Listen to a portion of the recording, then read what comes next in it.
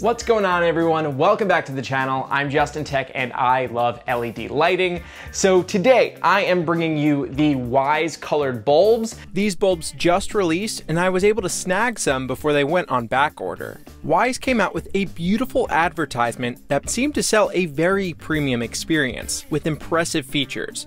After testing, I wouldn't say these come close to a premium experience, or at least no one who owns a house like this will be using them. But they do stand out from competitors in a few ways. The first one is their brightness. These can reach up to 1100 lumens. Philips Hue, the colored bulbs, can reach up to 800 lumens, and I will show you that in this video. Another thing that sticks out is their CRI, their color rendering index of 90 plus. Philips Hue has 80, so these should give you a much better color or closer to that color that you want. And lastly is the price. So you can only buy these in a 4-pack right now, but don't worry because they only cost $34.99 plus shipping for all 4. They will be releasing a 2-pack on their website soon, and I already found a listing on Amazon for 26 bucks. I've thrown links in the description. That is an extremely competitive price, especially when you look at companies who are selling their colored bulbs for $50. But with this cheaper price does come some downfalls, which I will get into. Wyze sells an entire line of products, which all work together in the same app. They also have a home monitoring service, which I won't get into in this video. Today, I'm gonna take you a tour on the app, show off how these bulbs function, and compare them to my favorite brand, Philips Hue. My goal is to provide you all the information you need to know whether or not these will work for your setup or your smart home. Let's get into it.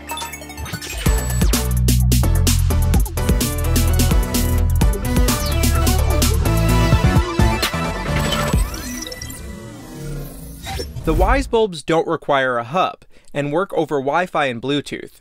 So if you lose internet, you'll still be able to use the app to control them over Bluetooth. The bulbs support both Amazon and Google Assistant, but not HomeKit. Here's the bulb, the Wyze light bulb, very standard, about the same size of Philips Hue. Right when you plug this thing in, it will flash green, letting you know it's in pairing mode. I've already got 2 bulbs set up, and then I've just screwed in a couple others, so let's set those up on the app. So as you can see, I've got my office lights, but I'm going to click that plus sign in the top left, add device, and this is going to be power and lighting, the Wyze bulb color. Next, that's our internet. So it lists out the 2 lights that we're gonna connect. Click next, and they're connecting. Got one. Oop, there's an issue. All right, so let's call this bedroom 1. As you can see right next to it, there are a bunch of icons you can choose. For this one, I will choose this type of lamp. So it looks like I was only able to connect 1 light. Let me try connecting the other one now. Interesting, so already having a little issue, but let's see if it connects the second one. Found it. And it's connecting. There we go. So it looks like there's a little bug when you're connecting more than 1 light, so don't fret if that happens to you. Bedroom, we'll call that bedroom 2, and we'll use the same icon as well. So finish naming. Now we've got bedroom 1 and bedroom 2. Now that both of those are added, I'm going to create a group for them. So I'm just gonna go back to that plus sign in the top left, click add device group, and I'm gonna choose color bulb group, and I'm gonna call this bedroom, since they're my bedroom lights, and then I'm gonna click off which ones I want, which are those 2, done. There you go. Now you can see I have my bedroom lights and my office lights. All I gotta do to control these lights is I can click right on it, and this is the home screen, which I actually really like the way you can control the lights. So as you can see, I've got the 2 lights right on top. If I wanna control both of them at the same time, I have to tap on them. And you see those blue check marks? That means that whatever I do next is going to control the 2 lights. So if I raise them all the way up, they go together. If I go to blue, they both turn blue, green, etc. Go down.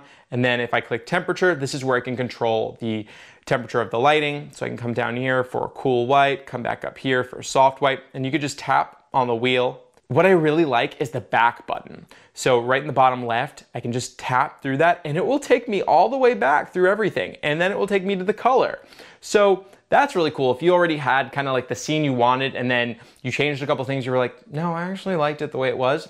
Easy, you got a back button. If I just want to control one light, I just tap the one I don't want to control. I've got the blue check mark, and then now I'm checking that. You can also create scenes. So if I scroll down, you can see that there are scenes that are already in the app that are pre-programmed. Now, let's say I want to make this, those are Christmas colors. So I'm going to save by clicking save as new scene, and let's call this Xmas, because this is Christmas. And what it does is it creates a new layer right on top with all of the scenes that you created. So you'll have easy access and you'll be able to scroll through those. Now, what you can't do is create a zone for multiple rooms and then create scenes off of those zones, which is a little unfortunate. What you'll need to do is probably use your voice assistants to control multiple rooms at the same time. You can't do that through the app like the Hue app. Next, right from the home screen, you can control them, turn them on and off just by tapping right there. And then if I go back into that room, click that little gear icon in the top right, this is where you have access to some more settings. The first thing I could do is change the group name right on top. Then I can change which lights are part of this room. So I don't have any other lights that I can add, but that's where I would be able to do it. Schedules and automations I'll get to in just a second. There's a lot there. Sleep routines. This is great. So if I want the lights to, slowly wake me up at a certain time of day on certain days, I can do that right here. And I could also do the same thing for bedtime. Really easy controls for that. I really like that.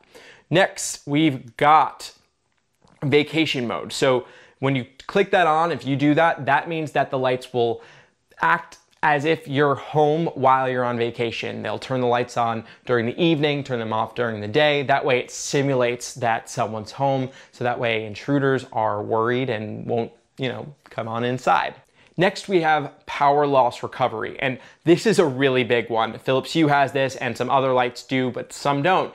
And this means that if the power goes out, what should the lights do? In my case, I want the lights to go to their previous state. This means that if I'm asleep and the lights are off, power goes out, they won't turn on. They'll go to the previous state, which was off. Now let's get into rules for the Wyze app. So as you can see, I have a little icon right on top. That's a quick action tool, which I'll show that's part of the rule. So I'll click the plus sign on the left and then go to add rule. And you can add 3 different types of rules. There's either a shortcut, which is what that icon is on my main page. You can do a schedule so that lights activate or turn on and off at certain times of the day. And then you could do device trigger, which means that if your front door opens, turn on a light, or if a motion is sensed with one of your Wyze cameras, a light turns on a certain color, things like that. So first, let's go to shortcut. With shortcut, you can change the icon, just tap on that star, and here are a bunch of options. By a bunch, I mean 5. I wish there were more. I wish that there was a whole list of icons you could choose from. For now, let's say I'm home, and then let's choose the action. So when I'm home, I want to have my bedroom lights turn on, and I'll set the brightness to, let's say 50%, and then set the color temperature. So here's a flaw of the app, at least for now, is I can't set colors, and these are colored light bulbs, which doesn't really make sense. I'm thinking that because these lights are so new, the app hasn't quite caught on with the technology, which, I mean, this should have been rolled out when these bulbs came out. This is a little weird. But for now, I'll choose cool white, save, and then, so you see my bedroom lights are gonna turn on in those settings, and then I'll go to action, I'll have my office lights turn on as well. Save. So now when I get home, I can click that button on the top of the app and they will change to that color. So I'm home, I clicked it.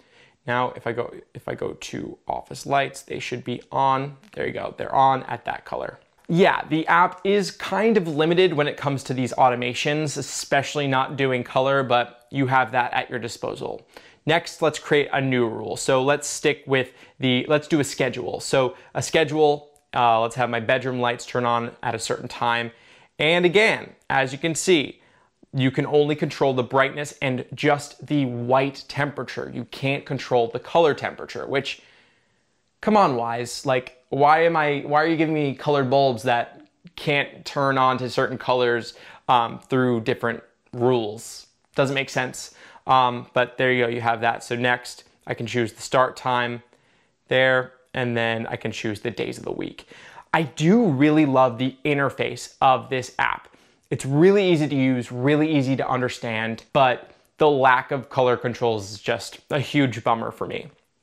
So that is pretty much, oh, and then lastly, the last rule would be device trigger. So for me, I don't really have any devices that would truly trigger other lights, but I guess I could do like, you know, turn on bedroom when my bedroom 2 turns on, you know, my bedroom 1 turns on at a certain time, you know, only run at a certain time.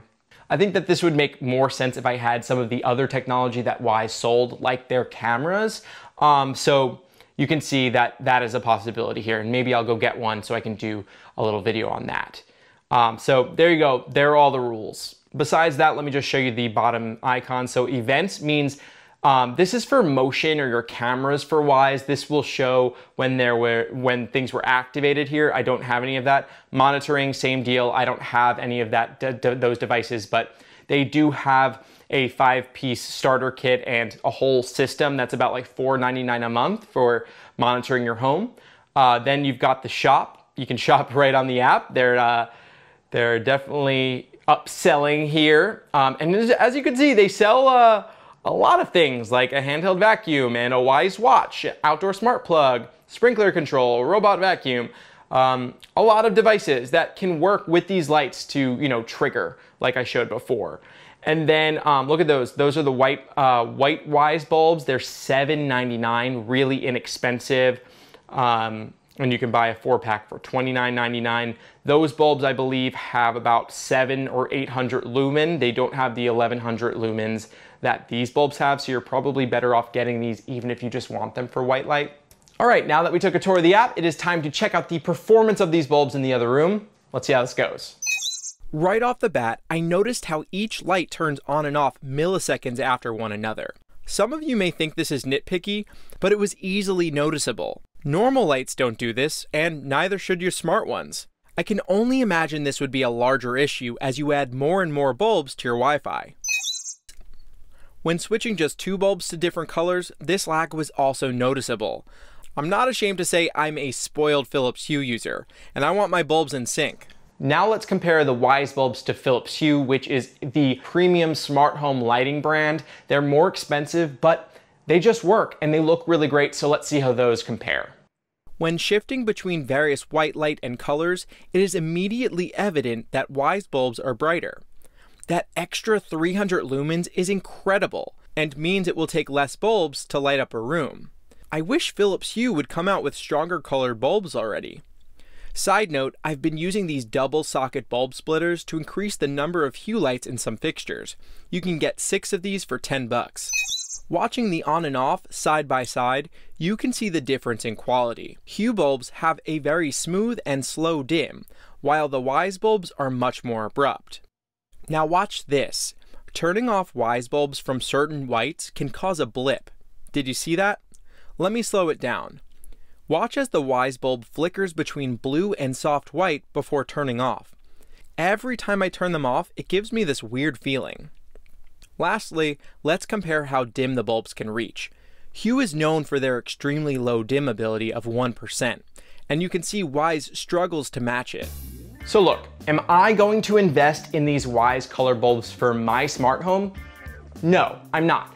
The price is amazing. Yeah, they do shine really bright, have a great CRI rating, but I'm still not convinced that these are the perfect bulbs for a smart home. So let's look at these pros and cons. You've got higher lumens, and you have an entire line of Wyze products that you can use in the same app. Not to mention, again, these bulbs are less than $10 a piece. That is incredible. You don't need a hub, and they will work over the same app if your internet goes out using Bluetooth. The app is extremely intuitive and fun to use, but it's not fully fleshed out.